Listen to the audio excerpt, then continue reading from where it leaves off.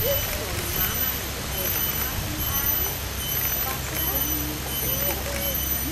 goed. Nou maar, ik geef je man mijn dochter. Stel goed op je passen.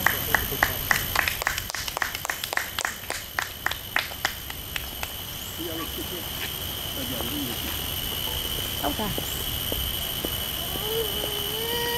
The ring? You don't have one. We have one. One. You have to have a ring to get married.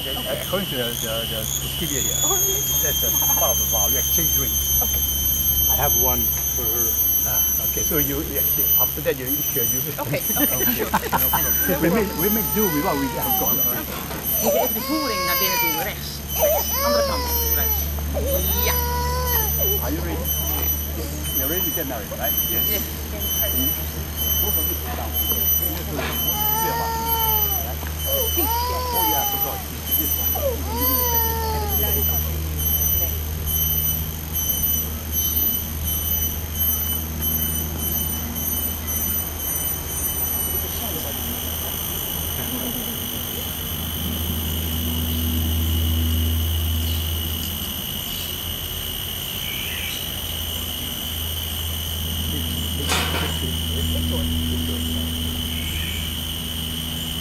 Mr. Mark, Christian Stockman, and Mr. Joy Annemieke.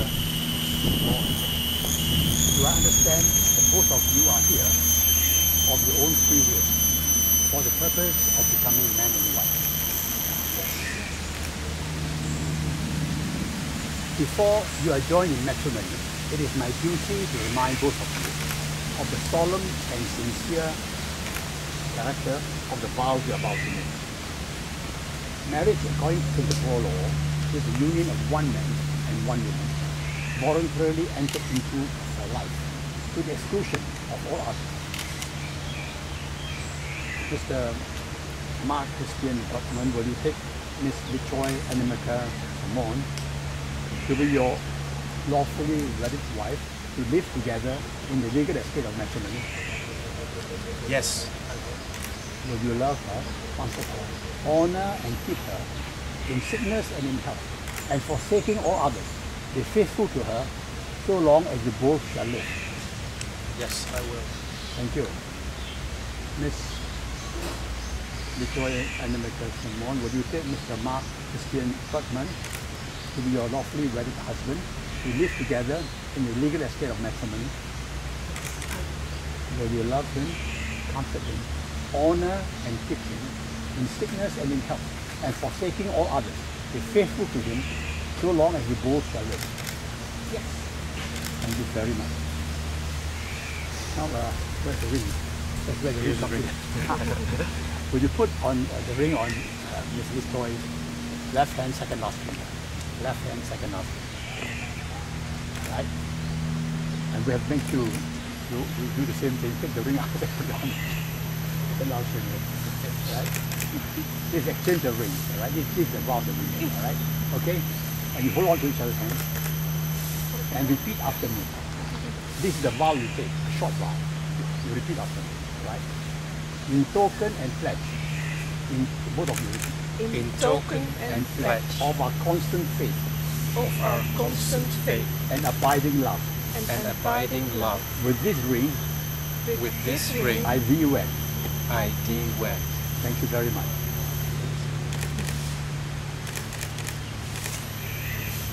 Mark and Victoria, as both of you have given your consent before me to live together in the legal estate of matrimony, by the power vested in me as the Deputy Registrar of Marriages of Singapore, I hereby pronounce you man and wife. You may now kiss it. Oh, sorry. Please take a seat.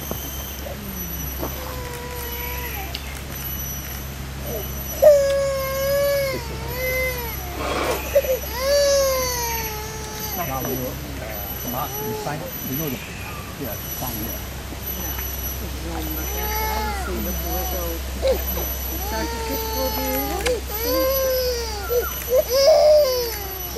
Victoria is just below Mark. Sister, would you mind signing here? It's the name. Wrong name.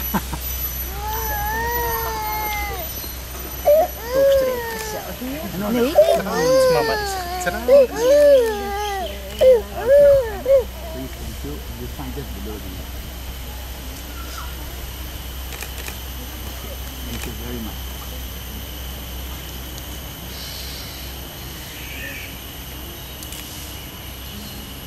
Now this is a formality. I will have to send it to the registrar of marriages, and this is for registration. It's registered in Singapore, and legally you're already married.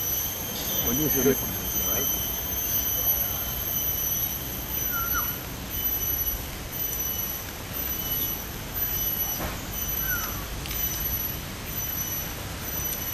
When you join, you keep this certificate. I have to explain a little history for you to understand, so that you understand why in Singapore we are very much different from the other Asian countries. We have a women's charter. Are you aware? Sorry, you have a Women's charter that protects the women. Because historically, most of our people come from China. And in China, the women have no standing. It's the husband that owns everything, including her. It's property of the husband. So the husband can have many wives and do whatever they like. The moment we had independence, we introduced the Women's Charter that protects the women. If you commit burglary, you go to jail straight away in Singapore. Very, very fast. And many, many things. From the beginning to the end, it covers all the necessary laws required, including wedding and everything. And so that one more important reason is this. In China, in olden days, the wife has nothing. The woman have no standing and have nothing. So what she has is normally from the father or mother. It's a token to remember by. It's the husband who has all the property. So the law says that at this point of time, at this moment, the moment you get married, whatever she has is hers. No common property. The moment you are married now, everything is common property. So the man has a little disadvantage, slightly. But in the olden days, the Chinese women have nothing, so they really didn't have advantage. So this is the situation. That's good. I must inform you about this. She can have it. Now this is the legal aspect. I don't know whether you know about the reason why we exchange rings. Do you know why we exchange rings? Can you follow me? Hold your partner there. I'm telling you why marriage is made in heaven and why ring is here. This is when you hand it there. Right? You kneel the bride and groom in the middle. You kneel to each other, okay? Alright? This is the father and mother. This is the sibling. This is yourself and your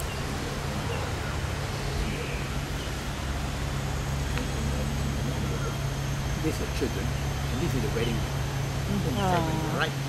You try to press hard, try to open this door. It means the parents will leave one day, leave you. Your siblings will leave you. Your children will leave you. You press hard, try to leave the room. Not possible. You cannot leave it.